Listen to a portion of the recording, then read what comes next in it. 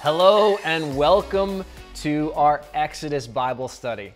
We have had quite a break since our last Bible study, and I'm also very excited to be back here in the studio filming.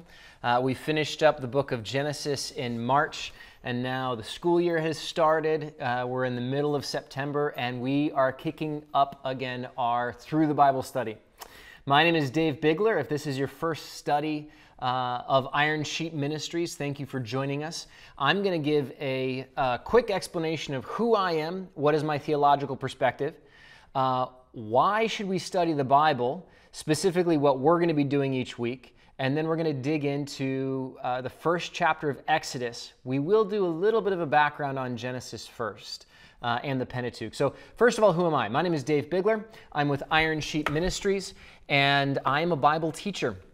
The goal of this is for you to join me as we dig into Scripture, as we go verse by verse, chapter by chapter, book by book, opening this up to see what does God say to us. From a theological standpoint, I am a born-again, Bible-believing Christian. Evangelical, the church that I attend is a Calvary Chapel, but for the past 20-plus years, I've attended non-denominational churches. I believe that this is God's word for us. Bible, basic instructions before leaving earth. I also believe that in the inerrancy of Scripture. And what I mean by that, to clarify, is that the original text, handwritten by original authors, inspired by the Holy Spirit, was without error. Now, that being said, that was some 3,500 years ago to 2,000 years ago that these 66 books were written. So while the original autographs were without error, they were in Hebrew, Aramaic, and Greek. And we don't have the original manuscripts. Without question, we have accuracy in our Scripture, and I'm not going to go into textual criticism, which is an awesome subject to discuss. But the Bible that I hold is God's word to us. There might be some textual, translational issues of A's versus ums and that sort of thing. But as you look at textual criticism through the thousands of years, I have no doubt whatsoever that the Bible that I hold, and if you are using a modern translation, whether it's a King James, New King James, NIV, ASB, NASB, any of those, it conveys God's message to us. There might be subtle differences. I did a separate video on translations, and I will include that at the end, but already I'm spending way too much time on this. The point being is this is God's word, and it's beneficial for us to study it. I also think that it's important to study the whole thing. And that's the reason why God put it on my heart 3 years ago in July of 2020 to start doing an expository through the Bible study. We started with Matthew. And then after we finished Matthew, we went on to Acts. And then we finished Acts, and we went on to Romans. Then we went to Genesis. And the 50 chapters of Genesis took us nearly a year to go through. And we're going to start up Exodus today. There are 40 chapters in Exodus, and likely this is going to take us roughly 40 weeks to go through. There are some chapters that we might be able to condense down, but there's others that might take a little bit longer. My goal here is not to try to wow you or to come up with crazy, awesome application every single time of the 5 tips on how to be the better you. If that's what you're looking for, this is the wrong study. The goal here is to open up the Bible and to learn about God's character. And I think that covers our introduction. 2 Timothy 3:16. All Scripture is God-breathed and is useful for teaching, rebuking, correcting, and training in righteousness, so that the servant of God may be thoroughly equipped for every good work. That's why we study it. That's why it's good to memorize it. I am not an expert. I do have a master's in biblical studies, but I'm no Bible theologian. There are many, many people that are far smarter than me. So I do rely on commentaries, and I will put in the notes for each study in the description if I use a reference, even if I don't cite it verbally as quoting from it, but if I did use it as background, I will cite it in there. And I will give my insight, but really the goal here is the best commentary on the Bible is the Bible. So my goal is to simply shed light and learn, and you join along with me. As was the case for the very first study we did on Matthew 1. If one person benefits from this study that we're recording right here, right now, my purpose has been met. So I'm going to pray, and we're going to dig into Exodus chapter 1, but first we'll do a little bit of an overview on the Pentateuch and Genesis, etc. Lord, thank you. Thank you for this text. Thank you for allowing us the time to now study it. Thank you that you care about us and that you've given us this. Thank you, Lord, that you didn't just create us and leave us be, that you are active in our lives and that we can call on you, that we can pray to you, and that you want us to learn about your character. I pray right now, Lord, that you will speak through me, that you will open up the ears and soften the hearts of those people that are listening or watching right now, and that together we will learn something new about your character. Praise you, Lord, and I thank you, Lord, for this time. We dedicate it to you. In Jesus' name, amen. Okay, so Exodus is a continuation of Genesis. In fact, in Hebrew, I got to make sure I follow my notes, otherwise I'm going to go all over the place. I'm jumping ahead. So the opening of Exodus, the very first word in Hebrew is and. Exodus is not a separate book as much as it's another chapter. So the first 5 books of the Bible, and this is likely review for many, are what is called the Pentateuch or the Torah, depending on your perspective. Pentateuch is the Greek word for 5. And Torah is the same 5 books of the Hebrew Bible. It's the first 5 books: Genesis, Exodus, Leviticus, Numbers, and Deuteronomy. And they go one right into another, all the way through to Deuteronomy. As we study, context is critical. Context always informs meaning. So you can take a single verse out of the Bible and you can make it say pretty much anything you want it to say. But the key thing to studying and understanding the perspective is context. So before we dig into Exodus, I need to give a quick explanation of Genesis. Genesis is the beginning. It is the story of creation. But very quickly you go from creation and the fall to Adam and Eve, and very quickly you get to Noah and then the flood, and then you get into the patriarchs, Abraham, Isaac, and Jacob.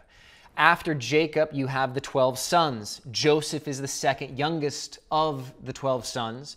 And from Genesis 37 through 47, really through 50, is the story of Joseph being sold as a slave by his loving brothers and going down to Egypt. He's in Potiphar's house.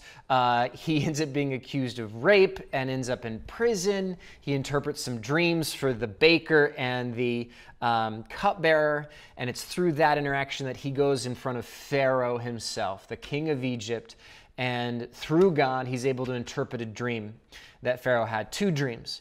And these dreams are a vision given by God of what is going to happen in the future to Egypt. 7 years of feast and plenty, followed by 7 years of famine. So Joseph advises Pharaoh to put somebody in charge of all of the food in Egypt so that in the years of plenty, they can store it up so that they have food in the years of need. Pharaoh likes the idea, and he puts Joseph in charge of all of Egypt. The only person that is more powerful than him is Pharaoh himself. Canaan, where Jacob, his father, is, the famine is so bad that they're without food as well. So in a series of events that takes place across multiple chapters, Jacob and his other 11 sons end up coming down to Israel. And coming down to Egypt. But that was actually pretty good. Israel, I need to say, Israel is the name that God gave to Jacob. He changed his name to Israel. And there's times in the Bible in which the Bible refers to Jacob as Jacob, and there's other times at which he's referred to as Israel. But in Exodus, we see Israel for the first time referred to as a nation or a people group. So that is a very quick summary of Genesis. An important thing to note is the Abrahamic covenant. The Abrahamic covenant is first mentioned in Genesis chapter 12. It's then in 15 and 17. And in fact, before we open up Exodus, let's open up Genesis. Go to Genesis chapter 12. I'll give you a second to get there. Genesis chapter 12, and we're going to read the Abrahamic covenant. This is absolutely critical for Israel as a nation. This is a covenant that is an unconditional covenant. It is made between God and Israel as a nation. At this point, it's just Abraham. But join me, Genesis chapter 12, verse 2. I will make you into a great nation, and I will bless you. I will make your name great, and you will be a blessing. I will bless those who bless you, and whoever curses you, I will curse. And all people on earth will be blessed through you. That's the foundation of the Abrahamic covenant given by God to Abram at the time. I'll make you into a great nation. I will bless you. I will bless those who bless you, and I will curse those who curse you. And from you, all peoples on earth will be blessed. This is an everlasting covenant that is still in existence today. But the blessing that is on all people through the Abrahamic covenant is Jesus. Jesus Christ is a descendant of Israel. He is a Jew. He is of the tribe of Judah, of the 12 sons. So you have Abraham. Then this covenant was then passed on to his son and reaffirmed to his son Isaac. And then it was passed on to his son Jacob. And then Jacob had the 12 sons who become the 12 tribes of Israel. And they traveled down to Egypt.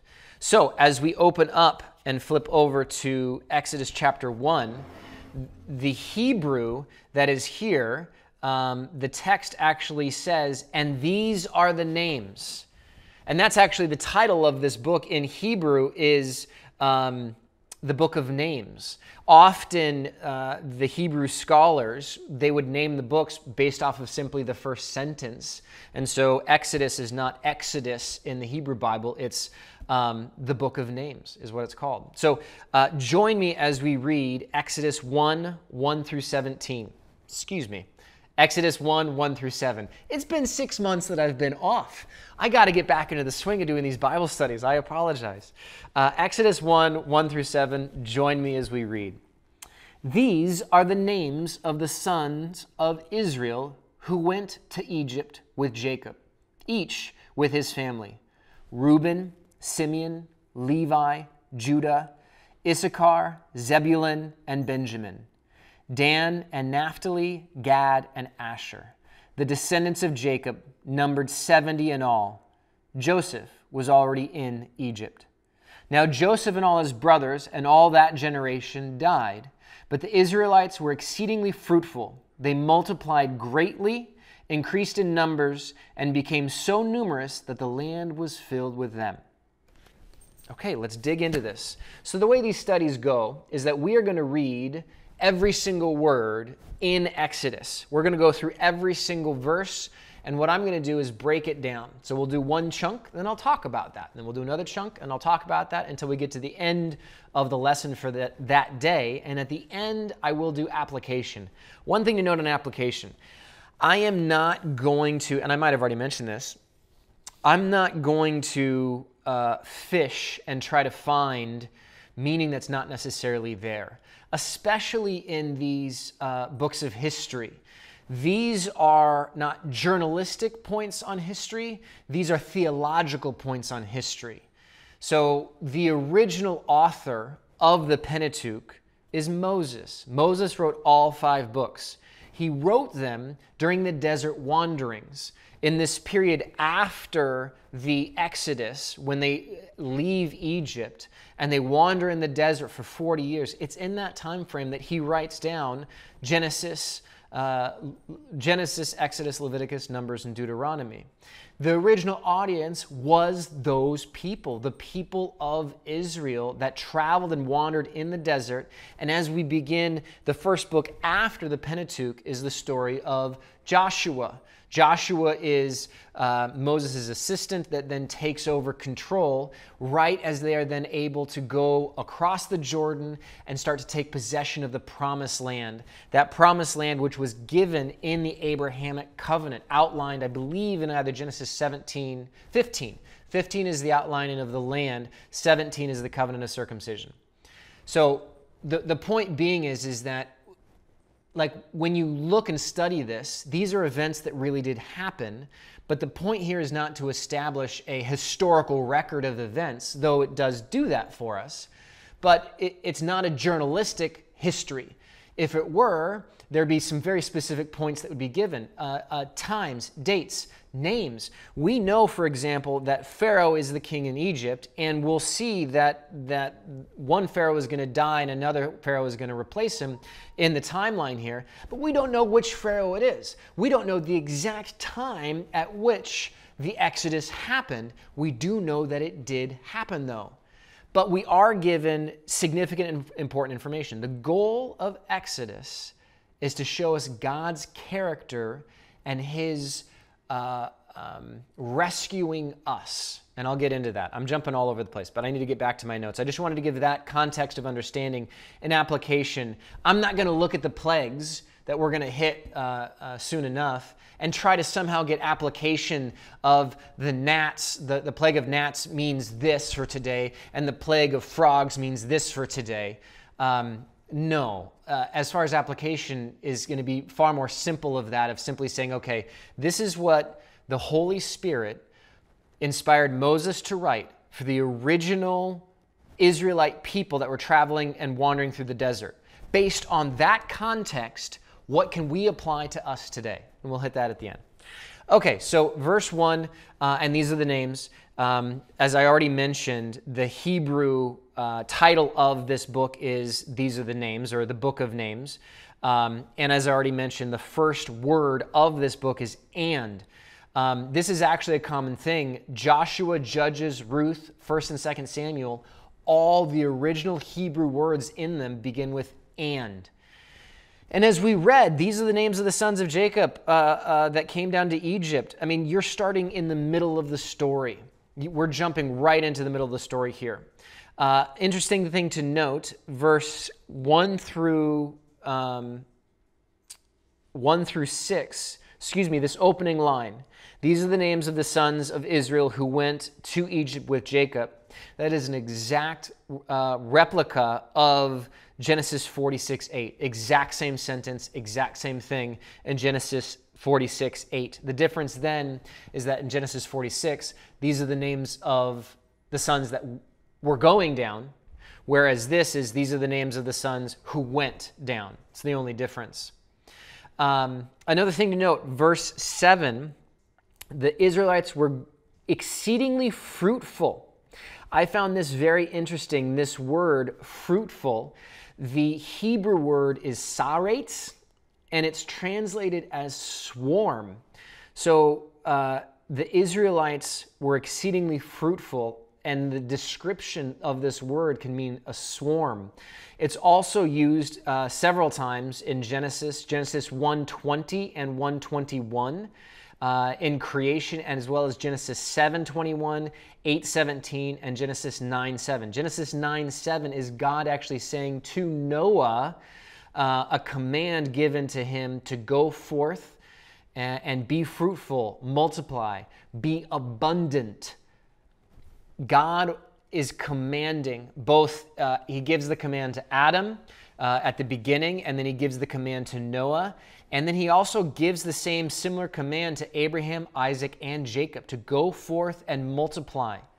It's an important thing to note. This is God's decree for his people, is as the Abrahamic covenant says, God is going to turn them into a mighty nation. And a swarm is, when we get to the end of Exodus, you're going to see that there's more than 2 million people traveling together through the desert. And from the top of Mount Sinai looking down, it would look like a swarm. Absolutely would look like a swarm. I just thought that was interesting that Hebrew word means swarm. Exodus 12:37, at the time of their departure from Egypt, so not now in our story because Moses hasn't even been born yet, but when they depart from Egypt, and we'll hit it in Exodus 12:37, the Bible tells us that there were 600,000 Hebrew men. That is where we get the number 2 million as an estimate of how many people there were between the women and children. If there's 600,000 men, it's likely 2 million in total that were the Hebrew Israelite slaves in Egypt, that when they left Egypt, that's how many were traveling, which is amazing. It's a mighty swarm, a great host. You can see God is making good on his promise in the Abrahamic covenant. Additionally, the Abrahamic covenant given in Genesis 12, I already mentioned that the Abrahamic covenant makes it clear that God is going to make them into a mighty nation, and that's what we see happen here. So the Israelites are fulfilling God's command in Genesis 9:7 given to Noah to go forth and be fruitful and increasing abundantly, and it's also following the Abrahamic covenant. But Pharaoh doesn't like God's plan, and we're going to read about that. It's an interesting to note as we go on, who is the antagonist in this story? Make note of it. Make note of it. As we study more and more, we're going to see that Pharaoh wants to go against God's decree. And so we see God use his creation to go against Pharaoh. The plagues that we're going to see, the splitting of the Red Sea that we're going to see, all these things are God using his creation to battle and to show his power with the king of Egypt, who is in defiance of God and who wants to go against God's creation. So God uses his creation against him. Okay, let's keep reading. Verse 8 through 14. Then a new king, to whom Joseph meant nothing, came to power in Egypt. Look, he said to his people, the Israelites have become far too numerous for us. Come, we must deal shrewdly with them, or they will become even more numerous, and if war breaks out, we'll join our enemies, fight against us, and leave the country. So they put slave masters over them to oppress them with forced labor, and they built Pithom and Ramesses as store cities for Pharaoh. But the more they were oppressed, the more they multiplied and spread. So the Egyptians came to dread the Israelites and worked them ruthlessly. Verse 14, they made their lives bitter with harsh labor in brick and mortar and with all kinds of work in the fields. In all their harsh labor, the Egyptians worked them ruthlessly. Okay, so let's dig into this. A new king to whom Joseph meant nothing. That's in verse 8. So this is a new Pharaoh. We do not know what this Pharaoh's name is. Now, archaeologists have, and biblical scholars and textual critics, etc., have estimations of which Pharaoh it is. And I'll leave that for them to say. But the important thing here is that it's a new king to whom Joseph meant nothing. Now, one of two things is happening here. Either so much time has passed that the story of Joseph has been forgotten, or more likely the story of Joseph is well known, but this new Pharaoh just simply does not care. Joseph was a Hebrew, an Israelite that saved Egypt. God used Joseph to save Egypt. And Pharaoh, the Pharaoh of Joseph's day, opened up the land and invited the Israelites in. In fact, they welcomed them in as shepherds because the Egyptians detested shepherds. They hated that as far as a career, as far as a lifestyle, as being a shepherd was detestable. So great. Yeah, if you guys want to be shepherds, you can be the shepherds of all of Pharaoh's cattle, everything. You're welcome. Come on in. Now a great deal of time has passed. We do not know how much time has passed. We do know from Scripture, Exodus 12:40, that the total time of Israel in captivity, not not in captivity, but simply in Egypt, is 430 years. So a long time has passed. A great many years has passed since Joseph did the great things that he did with God's using him. So now this Pharaoh doesn't care about that. And what is the number one threat? The threat is the volume of people. Because if the Israelites decide to band together, they outnumber, I don't know that, excuse me, but their number is so great that it would be a great threat to the Egyptians. And so that is the threat, is the number of people. Another interesting thing to note, verse 9, this is the first time in the Bible that Israelites, Israel is referred to as a people group as opposed to referring exclusively to Jacob. It's the first mention of that. Again, verse 8 through 10, Pharaoh's fear was Israel's numbers. There is strength in numbers, as we see here. And Pharaoh knew it. So his goal was to oppress them so that they would fear his power, the power of Egypt. So the plan is to put taskmasters over them, enslave them, make their labor so horrible that they detest life and that they are held under in power and are controlled, which didn't work. In fact, they just, as the Bible says, they just flourished. So then we have the store cities of Pithom and Ramesses. Pithom and Ramesses, I don't know how you pronounce that. Pithom, Pithom. These are actual locations that were where provisions were kept, perhaps armaments were kept there as well. Biblicalarchaeology.org is a phenomenal resource. This is the Associates for Biblical Research. That's their website, is biblicalarchaeology.org. They also produce I believe it's quarterly publication called Bible and Spade. This is where you can see and learn about biblical archaeology from actual scientists, archaeologists that go and are doing active digs. In fact, I did an interview with a biblical archaeologist who actually excavated Jericho, among other sites. That's on Apostle Talk. I'll put a link to that video at the end of this so you can watch that interview. It is absolutely fascinating. As time progresses, we are digging and we are discovering more and more and more and more artifacts and things that validate our scripture as being factual. And these two cities they have found, and I'm going to include in the YouTube description down below, I will include a hyperlink to an article on BibleArchaeology.org that specifically talks about the store cities and where they were and what their purposes were. It's fascinating stuff. It informs our text to be able to look and see as they dig up how these people lived, and it brings to light our text. Continuing on, verse 14, bitter. The bitter life that the Israelites had will actually be represented in the Passover meal. This is an example where application, every single piece of the Passover meal is significant, and we will go through that when we hit chapter 12 and we talk about the Passover meal. So now let's read the rest of this chapter, verse 15 through 22.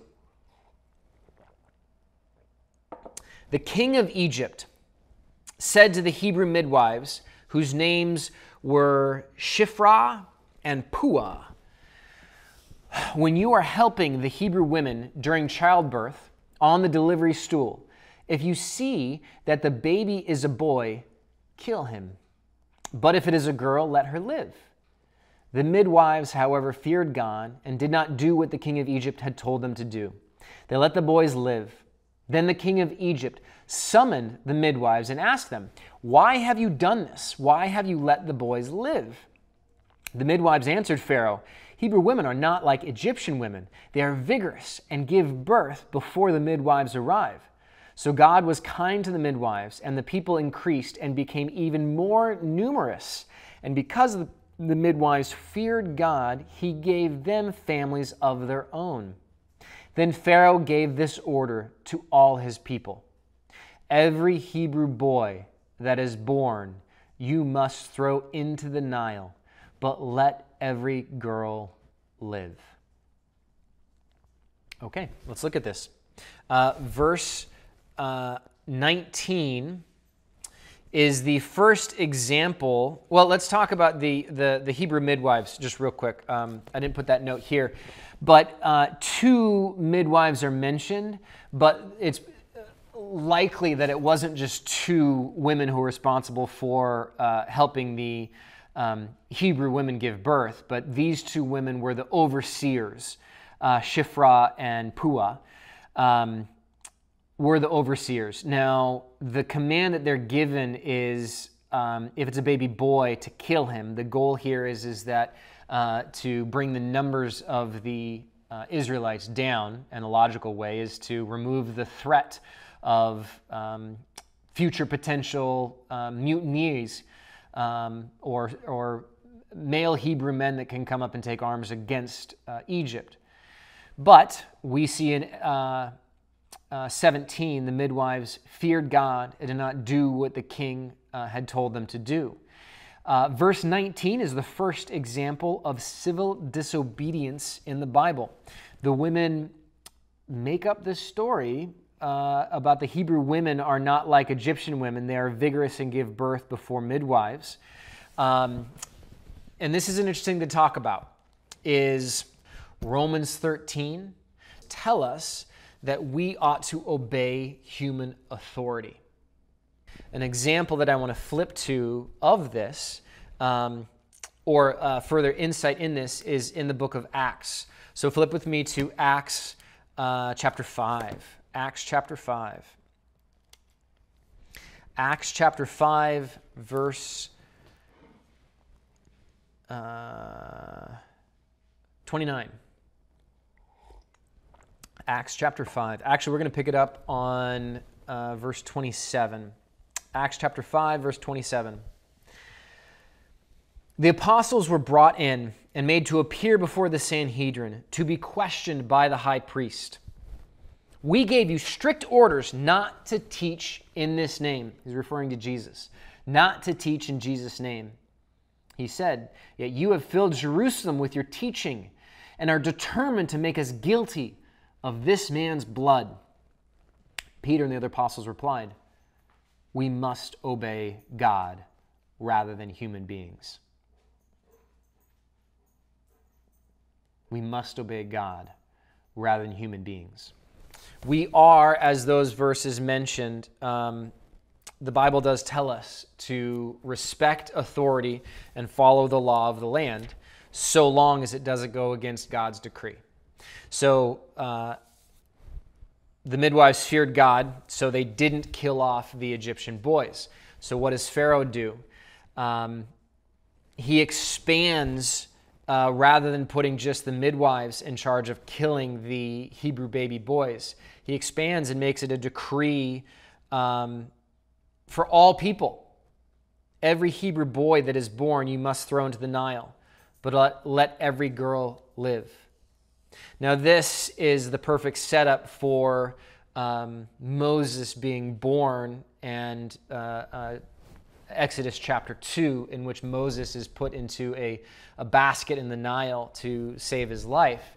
But this decree that Pharaoh gives is probably familiar to some. King Herod, when Jesus was a baby, this is documented in Matthew 2:16. He's speaking to the Magi and trying to determine where this new king of the Israelites is to be born and when he's to be born. And he says, so that I can go and worship him. But it's similar where the king is threatened, and he's threatened about this Jewish Messiah that has been prophesied. And so, as the story in Matthew 2:16 documents, Herod gave the command to kill all the baby boys in and around Bethlehem that were 2 years and younger. Thankfully, God through an angel spoke to Joseph and to take Mary and baby Jesus and go down to Egypt for a period of time until the heat dies off from Herod. Just interesting parallels that are there. Now, another thing to note, this decree it might have been rescinded or not followed or just not pushed, because we know as the story continues in Exodus 2 that there are Hebrew men that are around the same age as Moses. We do not know how many Hebrews died in this decree given by Pharaoh to kill every single Hebrew boy. We'll pick up on Exodus chapter 2 and the story of Moses being born all the way to him fleeing to Midian. But I don't want to get ahead on that. So application. Where's God in this? God hasn't been mentioned. The Israelites, it'll tell us later on that 430 years, the Israelites were in Egypt. And we learn next week at the end of the chapter, it says God heard their groaning and he remembered his covenant with Abraham and Isaac and with Jacob. So at the end of next week, God does come into the scene, and the Bible says that God remembered. We'll talk about that, of what that means. But that's the question as far as application. So where is God in all of this? God clearly orchestrated for Israel as a nation to be saved from the plague that was coming. Not the plague, but the famine on the land that was going to ravage everywhere. God saved both Egypt as well as Israel as a nation through using Joseph and bringing Israel down into Egypt. But as they're sitting here with their slave masters' whips hitting their back, the people no doubt are asking the question, where is God? He promised us that he would remember us and that he would come and rescue us. Where is he? Where is he? And that's the application for today. Whether you individually are in a time where you feel God's absence, or as a nation we're asking this question of where is God? This text was written, Moses' hand penned it, the Holy Spirit inspired it, but it was a reminder for the people of Israel. And it was used as a reminder of God's remembrance and that he will rescue his people. It was used in Isaiah. So during the time of the captivity in Babylon, Isaiah was a prophet, and he wrote specifically about the captivity that they had and were experiencing Babylon. Isaiah referenced back to Exodus as a reminder, hundreds and hundreds of years later, as a reminder for Israel of God's fulfillment of his promise and his rescuing and his restoring the people of Israel as he promised that he would. Why don't we actually flip to Isaiah 43, and we're going to read the words that Isaiah writes and references Exodus. Isaiah 43. Isaiah 43. We're going to hit all the way over on verse 16, but I want to read all of Isaiah 43. And I have no idea how we're doing on time, but this is all good stuff, so bear with me. Isaiah 43. But now, this is what the Lord says. He who created you, Jacob, he who formed you, O Israel, do not fear, for I have redeemed you. I have summoned you by name. You are mine. When you pass through the waters, I will be with you. And when you pass through the rivers, they will not sweep over you. When you walk through the fire, you will not be burned. The flames will not set you ablaze. For I am the Lord your God, the Holy One of Israel, your Savior. I give Egypt for your ransom, Cush and Seba in your stead, since you are precious and honored in my sight. And because I love you, I will give people in exchange for you, nations in exchange for your life. Do not be afraid, for I am with you. I will bring your children from the east and gather you from the west. I will say to the north, give them up, and to the south, do not hold them back. Bring my sons from afar and my daughters from the ends of the earth. Everyone who is called by my name, whom I created for my glory, whom I formed and made. Lead out those who have eyes but are blind, who have ears but are deaf. All the nations gather together, and the peoples assemble, which of their gods foretold this proclaimed to us the former things. Let them bring in their witnesses to prove they were right, so that others may hear and say, it is true. You are my witness, declares the Lord, and my servant whom I have chosen, so that you may know and believe me and understand that I am he. Before me no God was formed, nor will there be one after me. I, even I, am the Lord, and apart from me there is no Savior. I have revealed and saved and proclaimed, I, and not some foreign God among you. You are my witnesses, declares the Lord, that I am God. Yes, and from ancient days I am he. No one can deliver out of my hand when I act, who can reverse it? This is what the Lord says, your Redeemer, the Holy One of Israel. For your sake I will send to Babylon and bring down as fugitives all the Babylonians in the ships in which they took pride. I am the Lord, your Holy One, Israel's Creator, your King. This is what the Lord says.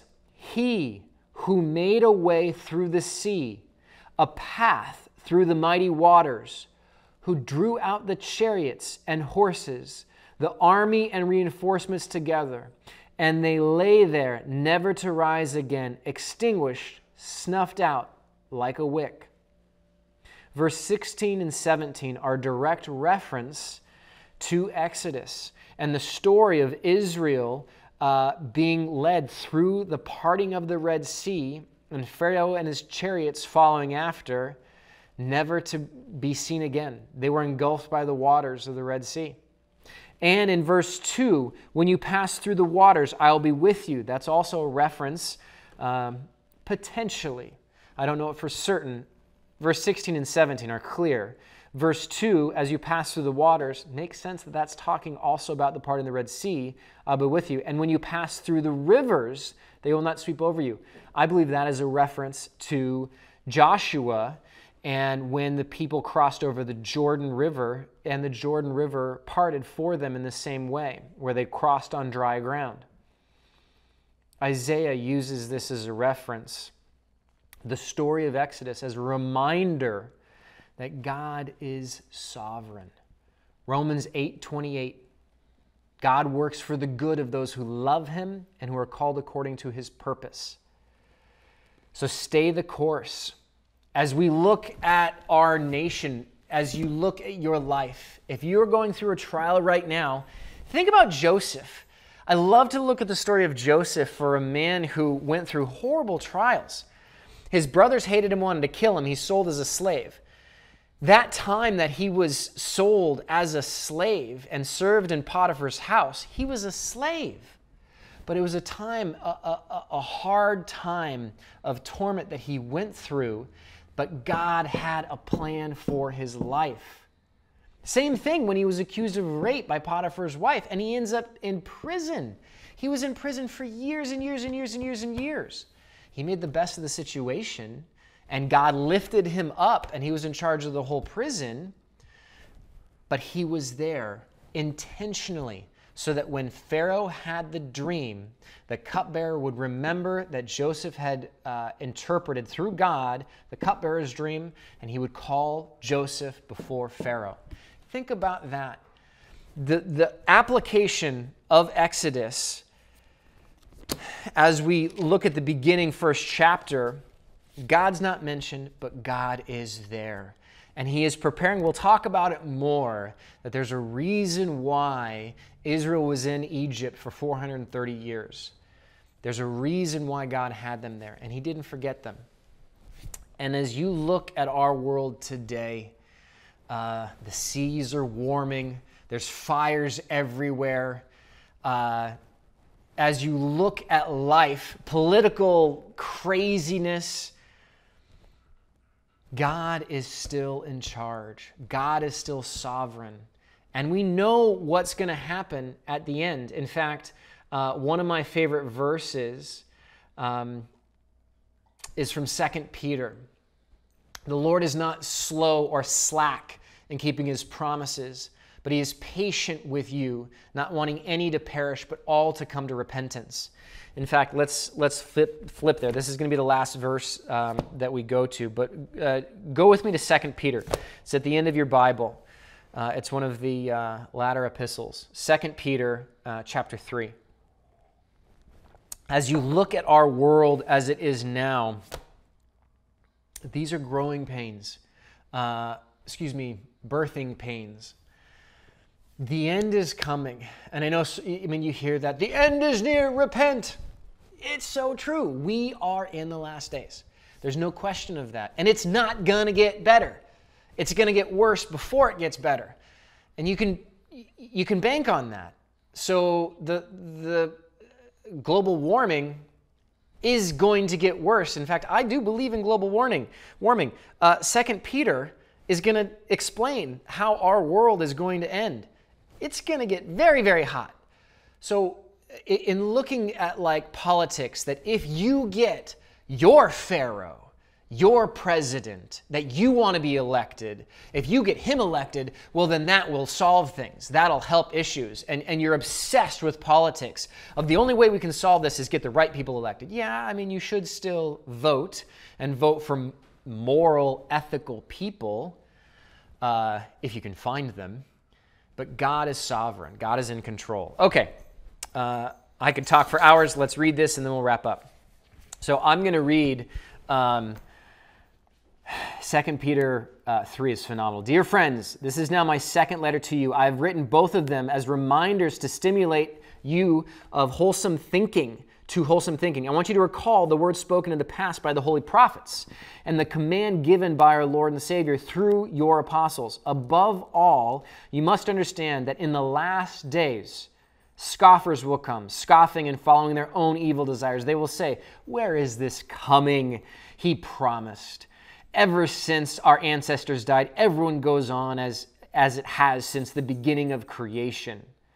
But they deliberately forget that long ago by God's word, the heavens came into being and the earth was formed out of water and by water. By these waters also the world of that time was deluged and destroyed in the flood. By the same word, the present heavens and earth are reserved for fire. I do believe in global warming. Being kept for the day of judgment and destruction of the ungodly. But do not forget this one thing, dear friends. With the Lord, a day is like 1,000 years, and 1,000 years is like a day. The Lord is not slow in keeping his promises. Some understand slowness. Instead, he is patient with you, not wanting anyone to perish, but everyone to come to repentance. But the day of the Lord will come like a thief. The heavens will disappear with a roar. The heavens will disappear with a roar. The elements will be destroyed by fire, and the earth and everything done in it will be laid bare. Since everything will be destroyed in this way, what kind of people ought you to be? You ought to live holy and godly lives as you look forward to the day of God and speed its coming. That's your application right there. That day will bring about the destruction of the heavens by fire, and the elements will melt in the heat. But in keeping with his promise, we are looking forward to a new heaven and a new earth where righteousness dwells. So then, dear friends, since you are looking forward to this, make every effort to be found spotless, blameless, and at peace with him. Bear in mind that our Lord's patience means salvation. Just as our dear brother Paul also wrote you with the wisdom that God gave him, he writes the same way in all his letters, speaking in them of these matters. His letters contain some things that are hard to understand, I love that, which ignorant and unstable people distort, as they do the other scriptures, to their own destruction. Therefore, dear friends, since you have been forewarned, be on your guard, so that you may not be carried away by the error of the lawless and fall from your secure position, but grow in the grace and knowledge of our Lord and Savior, Jesus Christ. To him be the glory, both now and forever. Amen. So that wraps up Exodus chapter 1. I invite you to join me every week. These videos are going to air on Wednesday night at 7 p.m., but you can find them. They'll always be up on YouTube as well as on ironsheep.org. You can also listen to each of these studies. The ideal way, in my mind, to experience these studies is with your Bible out and a pen taking notes, either in your Bible or in a notebook. But if you are busy and you simply want to listen to these as you're driving, that's phenomenal. You will still hear the word read, and you will hear the insight of the Scripture giving inference on the Scripture. The best commentary on the Bible is the Bible. I absolutely love the fact that this is our 200th video to go up on our YouTube channel. In July of 2020 was when the first video went up. We had no followers, no subscribers. Now, I do believe before September is done, we might crest over 1,000. And our 200th video is this one today. I think it's really cool. I invite you to join with me as we dig into Scripture. You can also find these and listen to these on Spotify, Amazon Music, Google Podcast, and Apple Podcasts. I'll include a link below to those spots. Lord, thank you for this time. Lord, I pray that you will ignite a fire in each person that is listening or watching right now of a hunger for you, a hunger in them to invite you into their lives, to change them from the inside out. Give them courage to know that no matter how hard things are, though we walk through the valley of the shadow of death even, you are there in the midst. You anoint our head with oil, and surely goodness and gladness will follow, and mercy will follow all the days of our lives. You are God, you are sovereign, and we love you, and we are here to study your word. Thank you for this time. Pray all this in Jesus' name. Amen. Thanks for joining me for week 1. I'll see you next week. Oh, I should introduce the dogs. Below me is Kenzie, and then over here, I believe you can see her in the shadow over there, is Lexi, and I don't know where Miss Jasmine is. She is the little cavapoo that my wife brought home when I was in Africa last year. So these are the pups. They joined me. Yeah, so there you go. That's the end. Oh, Jasmine's coming. Okay, Jasmine's coming. Come here, Jazz. Come here, Jasmine. Yes. Okay. So this is Miss Jasmine. She is the cavapoo that absolutely runs the show, don't you? Yes, she is our director. I love you guys. I'll see you next week.